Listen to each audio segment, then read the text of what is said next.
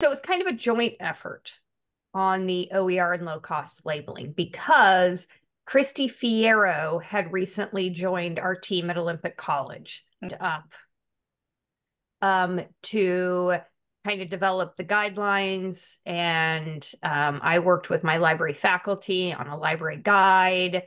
They put it into a Canvas shell, but then we decided the library guide was easier to update. So it was, and Christy Fierro at the time was our first instructional designer down in our center for, I think they were still teaching and learning at that point, faculty professional development and the library. The two of us were kind of joined together to roll out implementation. Between the resources that were provided by SBCTC and then the work that TCC had done around kind of parsing it out for faculty, we just used that work at Olympic College line. We also worked with the course schedulers. So Christy and I did a training for the course schedulers around what these meant, helped address their questions. And as new course schedulers were onboarded, they often ended up connected to me through like admin assistants or deans to kind of go over the information, a restructure on campus. And so the course schedulers that lived in the divisions are actually being pulled out to one unit in instruction. So I'm intending for Caroline and I to meet with the course schedulers again. We also have some new people who haven't heard the word, so to speak, kind of talk to them so they understand. But I would say one of our biggest challenges in that as well is making sure faculty understand, because the course schedulers are just entering what faculty say. Yeah. And so we're going to kind of wrap back around. Caroline's already done some kind of training on that, but we'll kind of use a multi-pronged approach to kind of get us actually so our records hopefully are a little more accurate.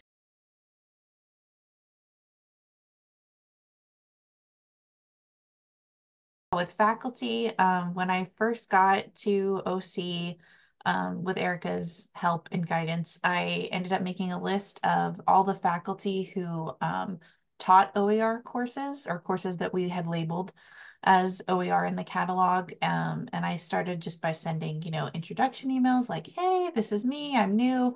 If you need anything from the library, I'm obviously here to help, but also if you have questions about OER, if there's a way that, you could be supported in those efforts, I'm completely would love to help you find OER and adopt existing or maybe adapt. So yeah, so that was kind of what I did. I wouldn't say I had a great success rate on that just because it was so many faculty. So only, a handful probably responded.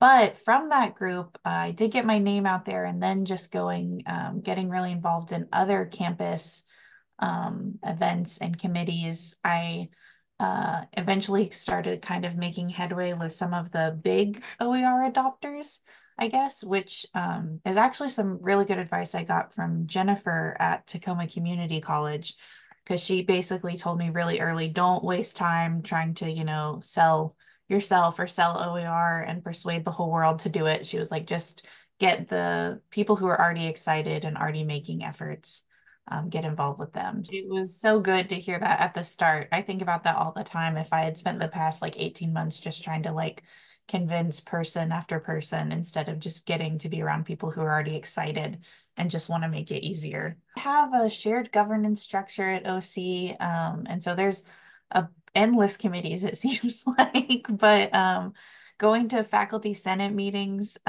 every time has been a big deal, just because anywhere where there's just faculty kind of having a conversation about how to improve instruction, or maybe they're just talking about the problems they're seeing currently. So the two big ones and I only joined Learning Council this past year, but I would say the going to the faculty senate meetings from the start has been really helpful. And whenever someone does bring up OER or even just low cost alternatives to textbooks, I've been able to kind of mentally go, oh, hey, that's so and so. They teach this, and send them an email after the meeting, so that they aren't like kind of stumbling around the campus like, where do I go for this?